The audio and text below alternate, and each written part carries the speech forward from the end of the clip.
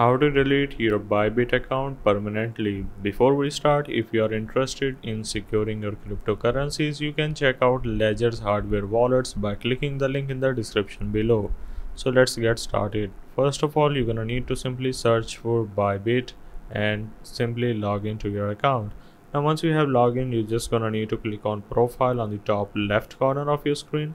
Once you click there, you're just gonna need to click on this security which is in the middle of your screen with invite friends. So simply click on it and click on this account settings on the bottom of your screen, and there you have it. We have an option of deactivate an account, so simply click on it and this is going to open up a new page where, as you can see, you're just gonna need to read the terms and condition and agree to all the details, and make sure to click on I understood and click on this deactivate this account.